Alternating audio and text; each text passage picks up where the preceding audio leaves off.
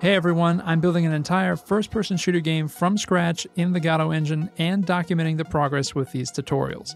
In this video, we're fixing some of our state machine code to improve organization and logic. The basic FPS controller project from episode 1 is available for free on GitHub, and if you would like to use the written version of this tutorial or download all of the source files, you can get access by joining my Patreon. Let's dive in.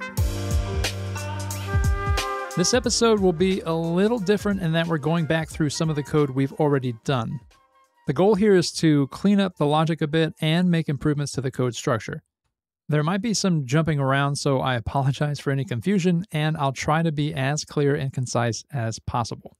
Honestly, I questioned whether to just do this behind the scenes, but I thought it was really important to show every single step of this process and the why behind the choices that I'm making. The first thing I'm going to do is adjust the code logic for our state script.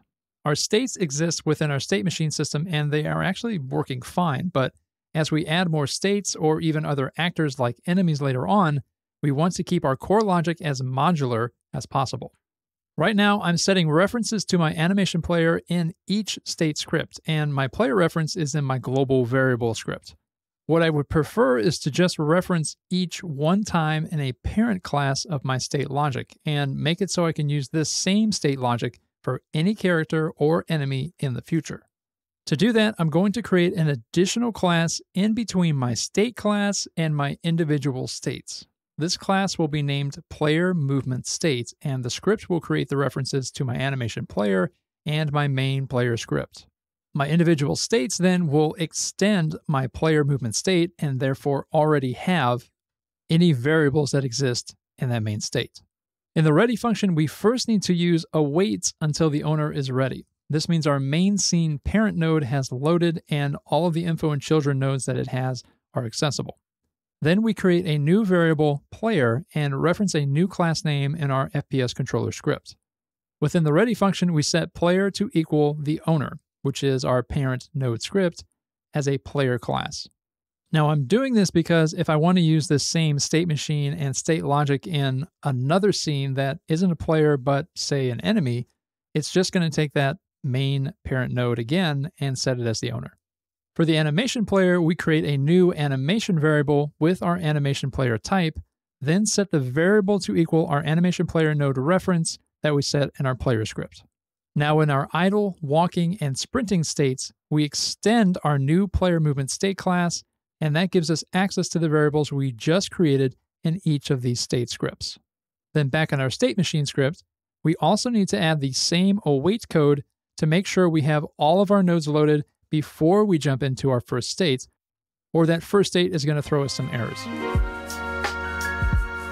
Okay, so we haven't really touched our player script for a little bit, and now that I've added a full-on state machine and states to the player logic, we can clean up some of this code and migrate some of it to individual states. The first thing we can do is deprecate or comment out all of our crouching logic for now, because we're going to be moving this to the state machine pretty soon. We can do the same for any jump logic because we're also going to be moving that to our state machine. Additionally, the set movement speed function is also going to be deprecated because our state machine is actually going to be handling our player's speed. We're left with roughly 95 to 98 lines of code that holds our mouse movement, camera movement, and input movement. And honestly, even the camera movement could probably be moved somewhere else too. Now, because I'm cleaning so much code here, I'm going to link to this fresh script as it is right now in the description. Patreon members obviously will get the finished project. Now we can reorganize our other code into callable functions that we can use in our state scripts. We'll create 3 new functions: update gravity, update input, and update velocity. Our update gravity function will hold our velocity y minus equals gravity times delta. Our update input will use our input and direction code. And then our update velocity will just hold our move and slide function. Now in our individual states, we can call these when needed in the update function. Now, even with just these changes, our script should still be operating the same way as they were before. But now that we have made our code a bit more modular, we can implement our movement speed changes again, but with our new functions. Rather than hold every speed value in our player script, we can have each state contain a unique speed setting. we add an export variable for each state. Then in our update input function, where we use speed to adjust our player's velocity, we can add a parameter that we'll use to pass our state speed settings when we run the function. We can do the same for our acceleration and deceleration variables. Now, by doing it this way, it also means that we can have different acceleration and deceleration settings for each of our states. Then in each state, we add our new speed variables to our update input parameter. We also need to update our set animation speed to just use the speed variable we set in our state, rather than just a variable in our player script. And we can also swap out our global player references to our new player variable from our player movement state script. And with that, our player script is much cleaner and our states are a lot easier to customize.